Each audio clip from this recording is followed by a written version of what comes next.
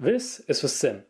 And to cut it really short, what this does, and that's not quite precise, but what it mainly does, is to control your immobilizer. As of now, there are only two options if this thing goes bad. Number one, buy a new one. Number two, find a used one with a pair of keys. Regardless of these two options, you will still need a tag 2. Today I'm going to show you a way how you can copy the data of an old CIM and clone it to your new one, and therefore save the tag 2. Don't need to buy a used unit with keys, so it doesn't matter if you have them or not. And pretty much save yourself some time and some money. The first thing we need to do to achieve this is to basically scrap off the conformal coating of the EEPROM. The EEPROM is this chip right here, the black one. And what you want to do is to grab like a razor blade, a sharp knife, whatever, and just scrape the legs very thoroughly so that this conformal coating, which is like some spray on cover, comes off. It's like insulation, so that we can make proper ground, or let's say proper contact with our test clip. Once you've done that, and I've done that already in my case, you can grab your test clip and put it on there. One thing to note about this before you put the actual test clip on is that the clip itself has a red wire. And you want to make sure that the red wire is in the top right corner. There's an indentation actually in the EEPROM to tell you how you need to put this thing on. So you want to make sure that it's put on in this orientation. So let's say this is the right corner or right top corner when we look from this way. So this is exactly where we want the clip to come on. So I'm going to put this on like this. Of course I will do it now when the camera is off because it's very hard to do it. So something like this. And that's a little like tip here. If you have issues, and I have encountered that doing this like from over the top, just try to maybe angle a bit this thing. Hold on, I'll try with my own. So again, orientation, make sure to find the right one first, okay? Then you can hold it actually in this degree, then you can look a bit from top, and then you already got it on. It's very simple. Another thing to note, just for those of you who might plan to use this more often, or let's say who are not that like good with putting stuff like this on, I wasn't good with that actually in the beginning, this clip will wear out. It will probably last for 50 or even 60 times you put this on, but after that be prepared to maybe need to buy a new one. Those are super inexpensive, you can find them pretty much everywhere. I think on AliExpress just the clip alone goes for 90 cents, so nothing expensive, but just something to keep in mind. Now once you've done that, you can actually take your CIM tool.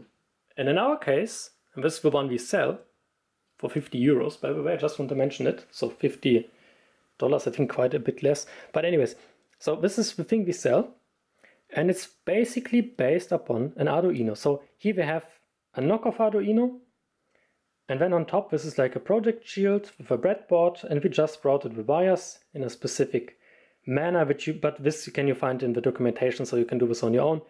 And just put them together, put the header on, and then you can take your test clip, and this only goes on a single way here on this thing, push it on, just like that, and then you connect this tiny thing to your PC, and you're good to go to use the software, which I will continue now on my PC.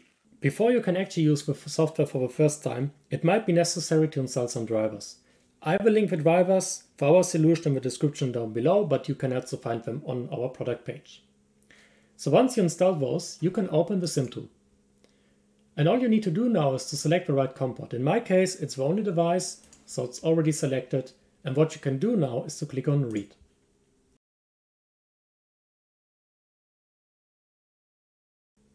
If everything has been connected properly, this window should open. There shouldn't be any warning messages or anything like that, and you can just save this to your desktop. In my case, I already did that once for testing. I will click on Yes, and now I saved it. Now this gibberish here might not tell you much, but you can use the file you just read out to access our web tool. And here we can open it, upload it to the server, and then the information will be passed.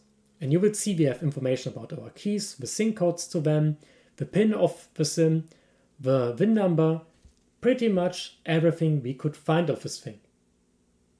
Another feature I want to show you is the ability to erase any data on this thing. Our theory is that eventually this will reset the sim to a factory new state. So far nobody really knows. We had actually different solutions for this before, but we still have to take a look at a new one. We will do this, but for now, just keep that in mind. And here you see now that the data has been zeroed. Now let's say we just wanted to perform a simple cloning. We got a safe readout. Now we swap our sim units, click on write, select the one we read out before, and tell it that we want to overwrite it now. And if you want to be super sure, you can perform another read.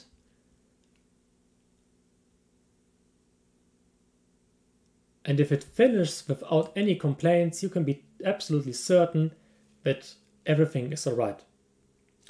However, if you get the complaints that the readout wasn't exactly correct or there's a mismatch with whatever, like on our web tool, be warned.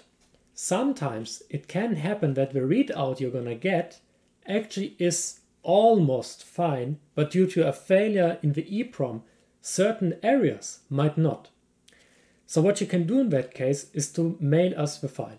But what is important, you want your file to look something like this, with these weird shaped letters. If it looks something like this and you still get errors, feel free to contact us.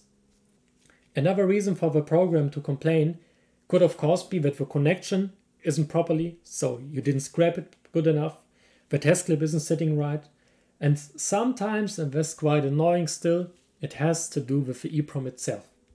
If you have a factory new unit, it might read very fast and write also very fast. But sometimes you need to change the so-called delay. You can actually adjust this delay in the settings window. The lower you set the value, the faster the reading and the writing is going to be respectively. The higher you set it, the longer it's gonna take. But for that you gain more stability. So basically, there are 3 factors you have to count in when performing this readout, or let's say there are 3 failure points. Connection, so test clip conformal coding, the delays, and potentially a bad EEPROM. So these are some things you need to keep in mind, and again I want to show you how a good file looks like. If it looks something like this, you can be almost certain that something might not be right with your EEPROM. And sometimes, I haven't tested it myself, but sometimes it turned out that the EEPROM itself was completely trashed. So in those cases, let's say you get like half a good readout, which you're able to repair, you might want to try to change the EEPROM. It's relatively easy to do. It's very inexpensive, as said, it's like 35 cents for, I think, a memory chip, so really not much. I'm also going to link the one in the description so you can find the right one in case it really happens to you, and just solder it back on. Doesn't really take much work, very easy to do. So yeah, but of course that might not always be the case. Regardless of that, this is how you can do it, and it doesn't really take much. Now I need to relevate some things. Some people ask me, can I reset my sim to like a factory new state? And as said, there is like a function built into this with erase, but it's still untested. So we will need to do some field testing. We also need to buy a new sim unit to just see how it looks like factory new. So there's that. On top of that, I also mentioned a one-click solution. And yes, we actually had a version which was able to pull this off with a single click. However, due to issues with the test clamp and everything, I decided against using it. Because you had like no real visual inspection of the file, so you couldn't tell, does this work or not now? Did I mess anything up? So I removed it for security reasons because I don't want anyone to damage, their stuff with it. And what you also need to keep in mind, and this is something around this tool in general, it has been coded from a command line interface to a proper graphical user interface in 3 days. So this is an insane amount of work, but we try to make this as usable as humanly possible. On top of that, by the way, this program also includes like a little help guide where you can see all the stuff I've mentioned earlier.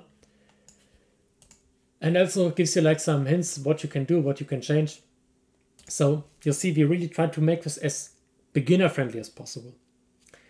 Now something also different, and this might be interesting for those of you who, as said, do not want to buy it, who like to build stuff on their own, or who might don't want to pay for the shipping. I don't blame anyone for it.